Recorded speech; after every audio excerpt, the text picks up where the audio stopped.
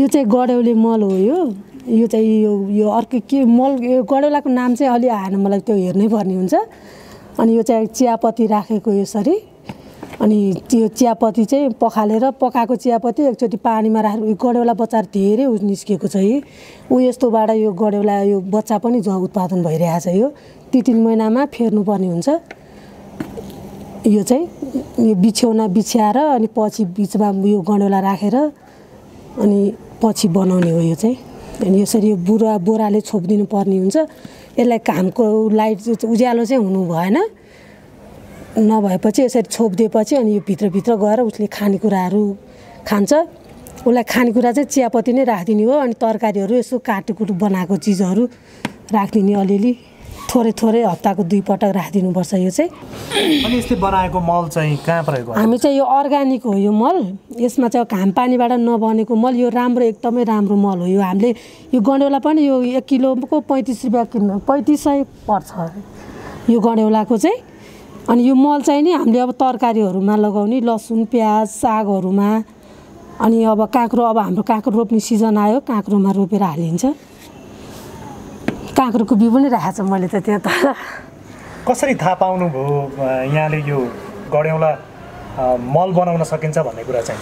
पहिला चाहिँ हामीले त कृषि कार्यक्रमहरूमा गइरहेको थियौँ, म त्यो तालिममा गइरहेको थिएँ। अनि अब यस्तो मल राम्रो हुन्छ भन्ने चलाइरहेको थियो। त्यही एउटा ट्रेनिङ आएको थियो। अनि त्यो चाहिँ एकदमै राम्रो अर्ग्यानिक, घाम पानीले नभएको यो राम्रो खालको मल भनेर थाहा थियो। अनि मैले त्यो ट्रेनिङ आएको भएर उहाँहरूले सल्लाह दिनुभएको अनुसार गरेँ हो। कहिलेदेखि बनाउन सुरु गर्नुभयो? यो 9 महिना जति भयो होला।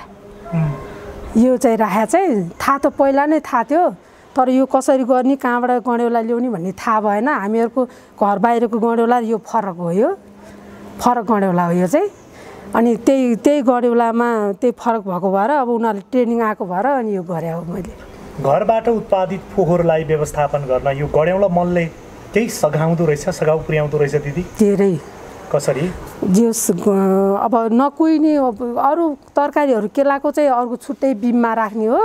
यो चाहिँ नि घरमा अब चियापत्तीहरू खेर जाने, अन्त किन राख्ने, यसको छुट्टै मल, राम्रो अर्ग्यानिक मल भनेर यो छुट्टै बनाउन धेरै फाइदा हुन्छ।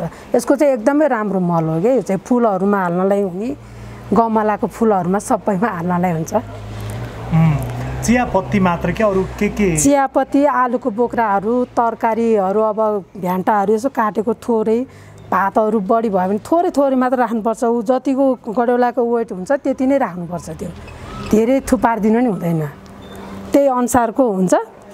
अनि त्यो अब 1 किलो छ भने 1 किलो खाना हालिदिनुपर्छ हप्ताको 2 पटक। दिनदिनै राख्नु पनि हुँदैन त्यसमा। के गडेउला मर्छ? गडेउला मर्छ, मरेर जान्छ। अनि त्यो बढी राम्रो हुँदैन, उत्पादन बढी हुँदैन। 2 पटक राख्यो भने चाहिँ उसको खाजा हुन्छ। उसलाई पहिला बिछाउन त उसलाई 2-3 थरी भुसा काटेर काठको धुलो राखेर हालिदिनुपर्छ पहिला चाहिँ। पछि गडेउला राखेर अनि पछि खाना चाहिँ पछि लास्टमा हाल्ने हो। त्यो हप्ता पछि चाहिँ। अनि 3 महिना चाहिँ फेर्नुपर्छ। यो चाहिँ त्यो तालीमा गएको ठाउँमा दिनुभएको थियो उहाँले। मलाई फोन गरिराख्छु, यसरी गर्छु भन्नुभएको थियो उहाँ सरले। अनि त्यही लिएर आएर मैले राखेँ। कति जति लिएर आउनु भएको थियो? कति भयो अहिले? थोरै 1 पाउ पनि थिएन होला। 1 पाउ पनि थिएन, त्यति थियो थोरै। उहाँले अब यस्तो गरेर हालिदिनु भएको। त्यही बाल्टिनी नै लिएर गएर मैले त्यहीँ हालिदिनु भएको। त्यही हालेर लिएर आएको। मैले एकचोटि मल बनाएँ, त्यति धुलो मल छ, एकदमै धुलो मल छ। त्यही मल पनि छ त्यहाँ तल राखेछु मैले। अब काँक्रोमा हाल्छु भनेर काँक्रोको बिउ पनि राखेछु। अब हामी आलुको कुलेसामा काँक्रो रोपेर अनि हामी औषधि नराखिकन त्यही मलहरू राखेर काँक्रो रोपिन्छ। अब यो अनि धान रोप्ने बेला काँक्रो काट्ने गरी अब चाहिँ काँक्रो रोप्ने बेला भइसक्यो हाम्रो अब।